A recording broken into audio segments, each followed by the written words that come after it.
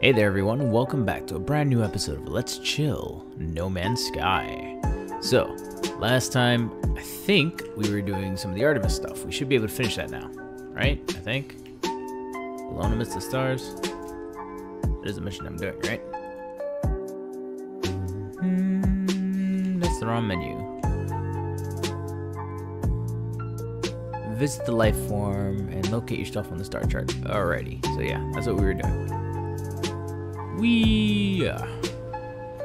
So hopefully everybody's been doing well. I've been slowly getting used to the new recording schedule I have to give myself. On my days off from work, I end up recording at least 4 or 5 episodes a day. And I have 2 days off. So 2 days out of every 8, meaning I work 6 days straight, and then I record 2 of those 8 days that I have total. And then I go right back to working 6 more days. But the reason why I record 8 is so that way, if I record anywhere between 8 to 10 episodes, I'll always have the episodes done for the entire week. Now, that doesn't always end up happening. Usually the first day I end up too sleepy to record anything. So I end up recording maybe only 4 or 5 episodes, and then I edit them the night before they actually go up. And it's been working out so far really well. I've been actually able to edit 1 episode a day, get it uploaded overnight, and then just upload it the next day. Like, actually get it posting the next day. But other than that, the new job isn't that bad. It's a lot of cooking, but it's not that bad. What makes it bad is the staff that I'm working with. Sweet Jesus, are they bad. They are disrespectful. They do not care about who's management and who isn't. They just kind of do their own thing. And I get it, you know, if you've been there for 10 years, you know, you think you don't have to answer to anyone, especially if they're new, but if they're hired to be your boss, they're hired to be your boss. There's a reason why you're not the boss.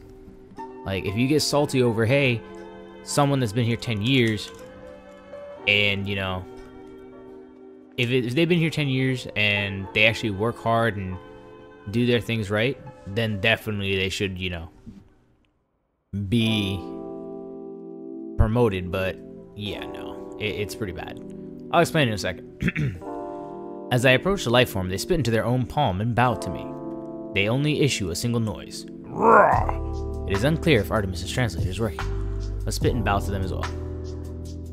Death! Death! Oh, calm down, buddy.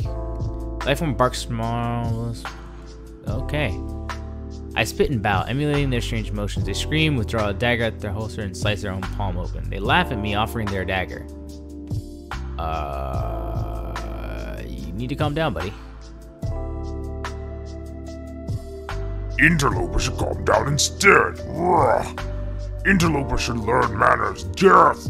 Death! Okay, if spitting and bowing didn't work, should I headbutt you? I don't know. I headbutt the life form. They do not move. They do not register any pain. They just stare at me for a while. Eventually, they laugh. Amusing. Ask your question, pathetic interloper. I shall answer. I asked the life form to decode Artemis' star chart and provide a location, or a route to their location. What is this nonsense? This location does not exist, or the Viking would know. Alright, ask if they could have made a mistake. Viking does not respond well to insinuation that they may have made a mistake in analyzing the star chart data, shouting, "Death! Death!" I apologize and leave. Artemis, my dude, we might have a slight problem. Okay. But yeah, so as I was saying about work, I understand if you've been there, you know, 10 plus years, you should be promoted and well out of there, unless you are doing something wrong or, you know, the way you act isn't appropriate. And that's pretty much what's going on. Alright, let's call in. There you are. I found high ground, I think. When you arrive, I'll fire my multi-tool into the air to mark my location. What's wrong? Why aren't you saying anything? I tell Artemis the locals could not decipher their star chart. The alien even went so far as to claim those stars did not exist. That's impossible. I can't have traveled that far from charted space. You found my ship. How did you get there, buddy? As I speak, the line begins to crackle with interference. Artemis looks up at the stars with panic. The stars! They've altered since I made that chart.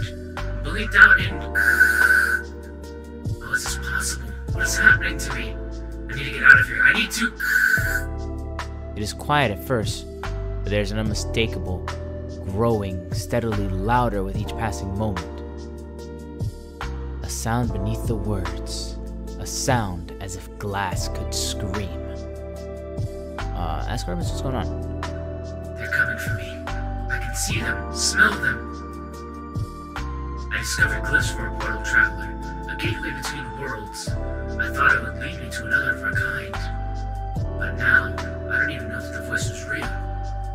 The pathway collapsed while I was still inside. I found this place in the darkness. I thought perhaps it was a planet. I was so wrong. I can see their faces. There are seeds of glass within there.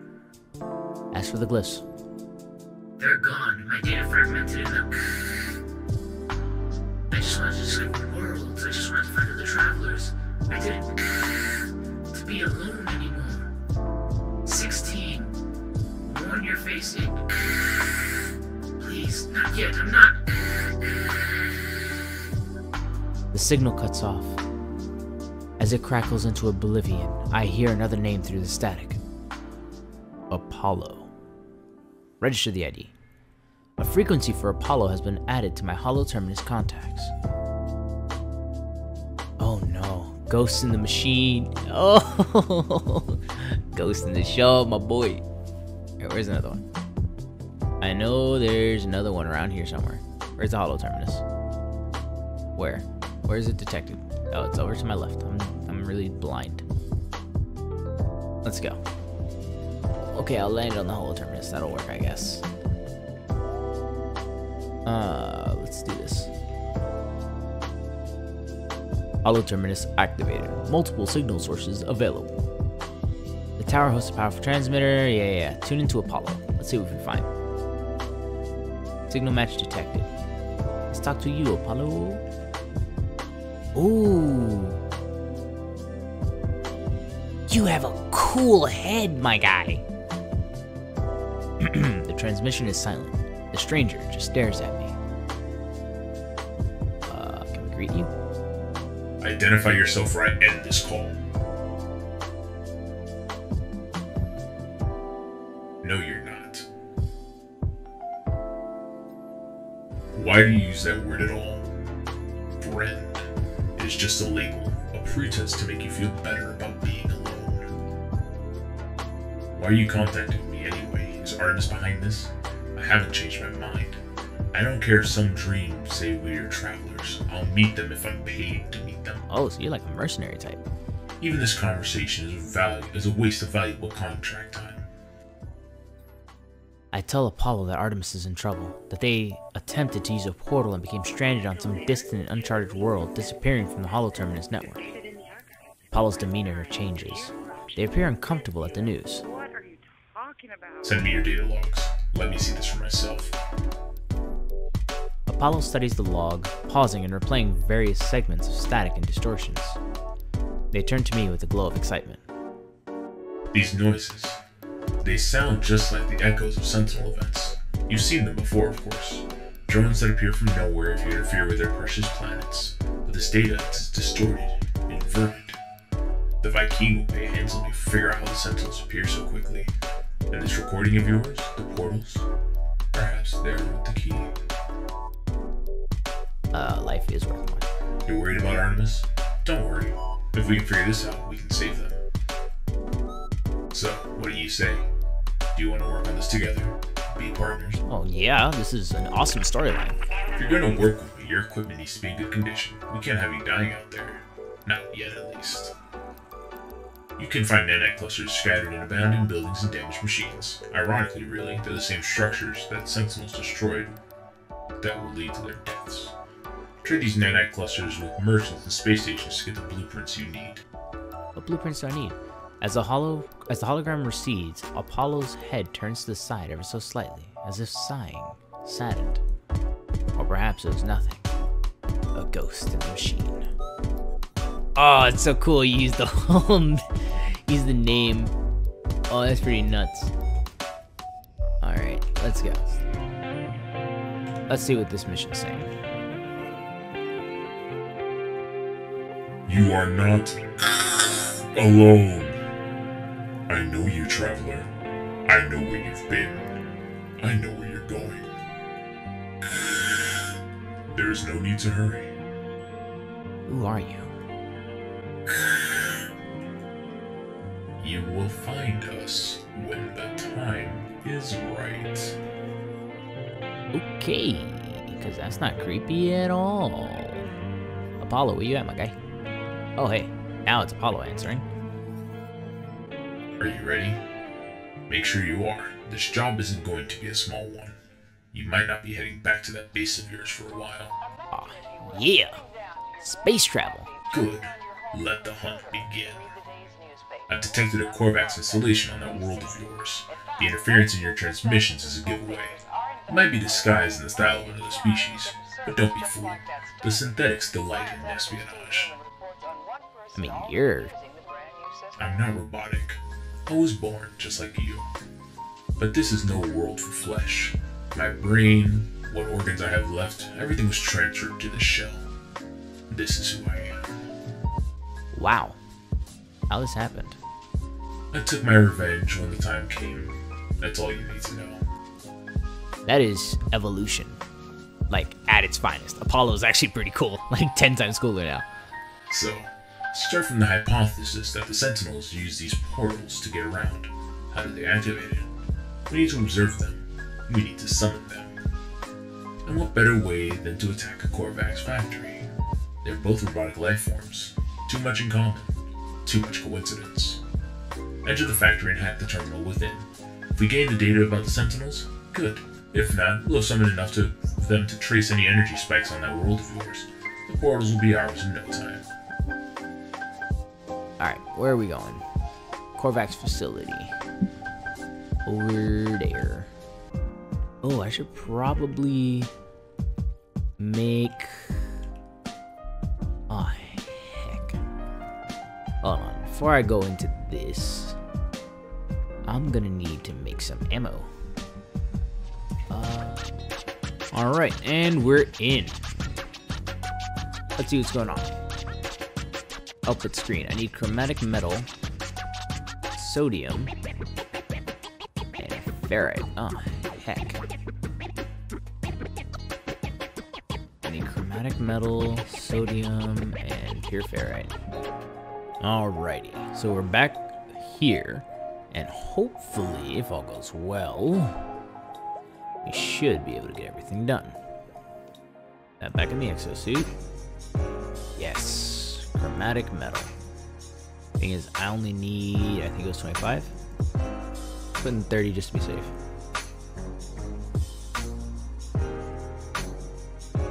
Oh, it was 25. That fixes the boiler unit. I need to fix the output screen. Alright, as soon as this is done, so the good news is not much longer.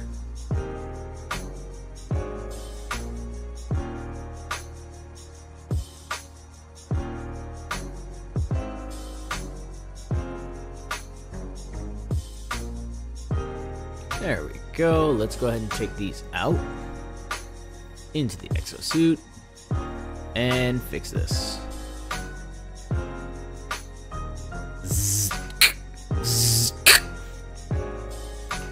The terminal houses a blueprint, an upgrade for my exosuit. However, I find a few clues for Apollo. It seems the Korvax within left this world many days ago, apparently recalled on a priority transmission from their species flotilla. Something has them worried. Let's probe the factory logs. This place seems to have been more than just a factory. It was a home to the Korvax who lived within its walls. It appears that they were experimenting with autonomy from their collective. Ooh, video feeds. One of the internal sensors has recorded movement within their facility. It shows me footage of the vents at my feet. There's something in here with me. Shine a light on it? I shine a light upon it. It is a small hairy creature, shaking and afraid, and cries out. The animal appears to have lived here for quite some time. There's a nest in the corner, vestiges of food upon a small dish, even a few clumsy toys and trinkets. The animal seems to have been a companion to the Korvax. My scanner tells me that the creature is gravely ill. It will die, no matter what intervention occurs. I don't like doing that, but euthanize it. As the creature looks up mournfully at me, I fire a single charge of my multi-tool. It shivers no more. Its suffering is at an end. I move on from the factory complex. Oh, that hurt my feels. But I would definitely do that. If the animal is going to die regardless, then there's no reason to keep it alive and let it suffer through all that. So, better to put it down. What do you mean? What? Hold on. Cannot collect.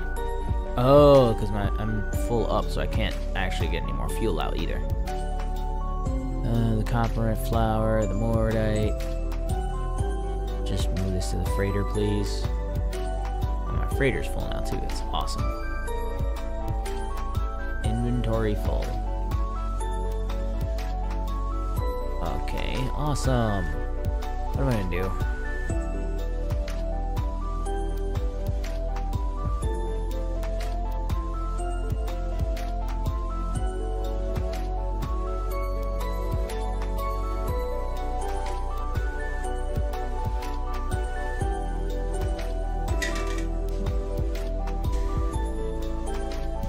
Whatever. Get rid of the mordite. I don't care.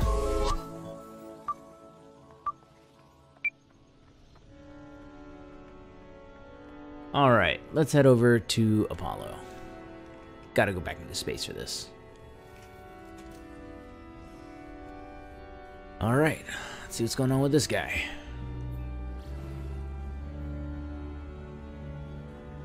There we go. A leap in the dark. Good work. Your attack on that factory paid off. Did you get any useful data? Find out what's going on. I recorded countless signal flares when the Sentinel started to appear. Energy streams sparked beneath the planet's surface, moving from monolith to monolith. We must be on the right track. Examine these structures. They're all linked. I know it. Good luck. I'll speak to you on the other side. Alright. So now what do? Find a structure? A monolith? Yeah. Ley line link detected. What is a ley line? Where is it? Oh, it's down here. Ooh. Flameo Hot Man, you say? It's on my base planet? Oh boy. I'll be there in 10 seconds, ladies and gents, so I will see you then. Alright, here we are at the ley line source. I wonder what this is. Are we actually gonna start portaling around from planet to planet? That'd be pretty cool.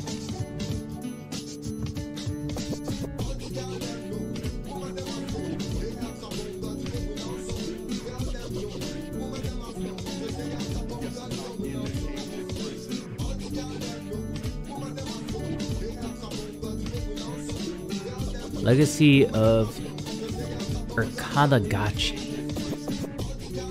I don't know what they're saying. I don't know what to expect as I approach the structure.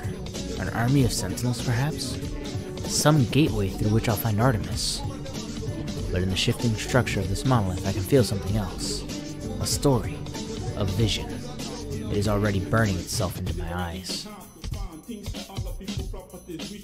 The Traveler.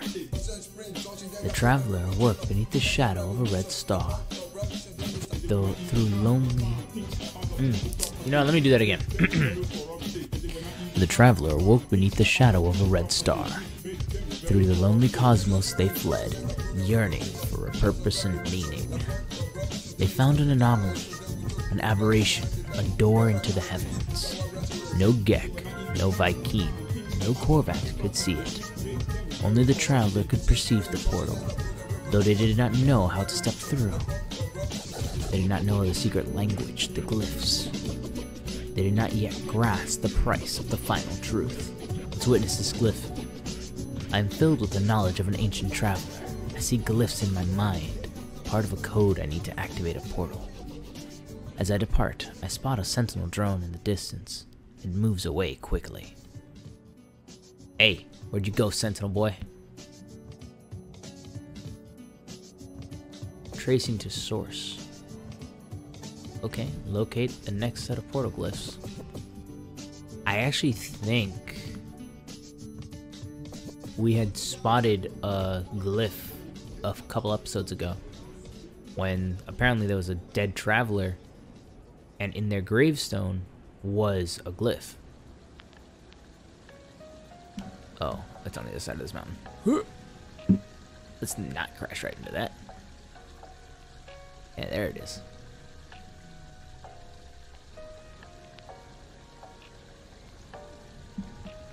Ooh, have I used these? Maybe not.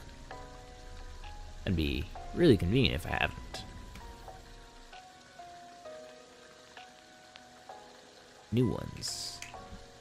Knowledge stone. My keyword for heavy. Ooh. Oh, I like this song. Keep in mind, the mix is apparently changed up a bit.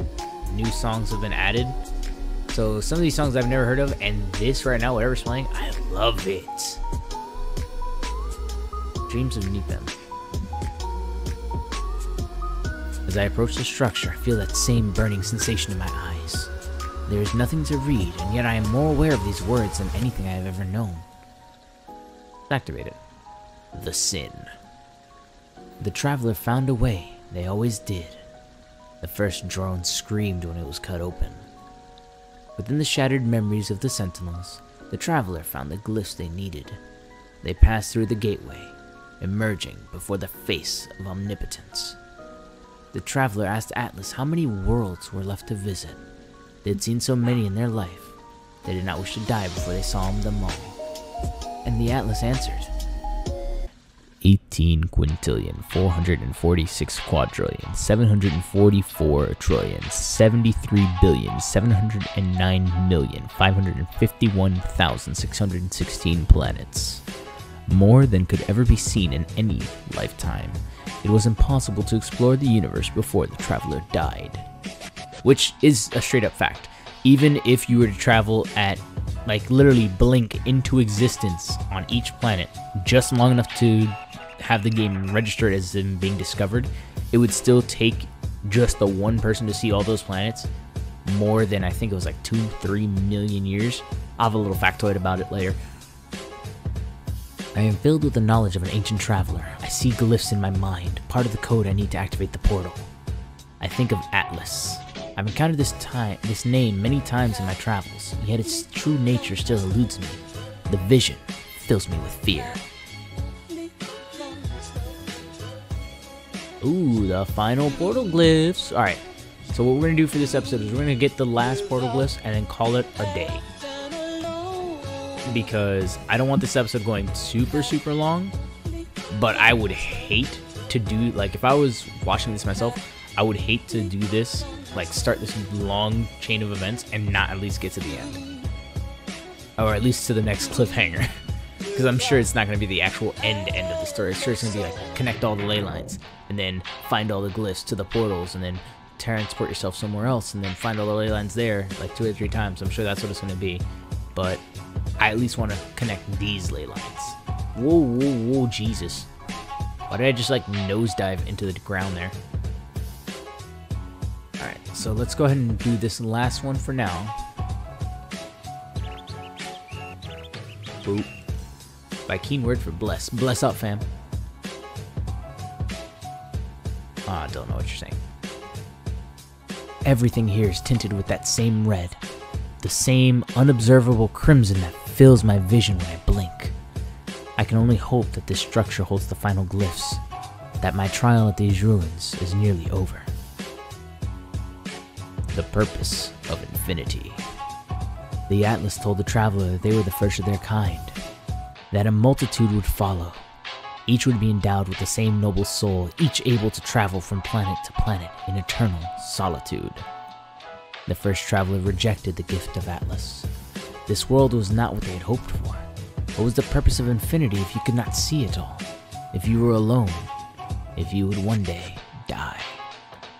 The first traveler cursed Atlas, claiming that we would find a way to survive no matter the cost. All of these words, all of time itself, would be for the travelers to witness. I am filled with the knowledge of an ancient traveler. I see glyphs in my mind, the final portion of a code I need to activate a portal.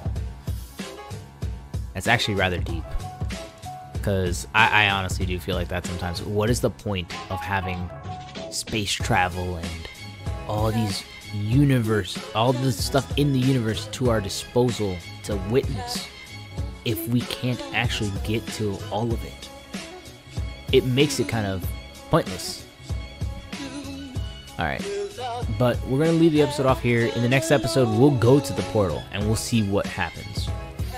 But other than that, guys, I hope you liked today's episode of Let's Chill No Man's Sky. I know it wasn't the chillest in the beginning because I was ranting about how much my job sucks, but I have to do that every once in a while or else I'm going to go crazy. Hehe, fun times. Other than that, guys, I hope to catch you all here next time on Let's Chill No Man's Sky. I'm loving the mix again. So, of course, you know, music's going to be back to the chill stuff, and we'll be enjoying ourselves once more. Other than that, guys, if you liked today's episode, go ahead and give it a thumbs up. Leave a comment down below.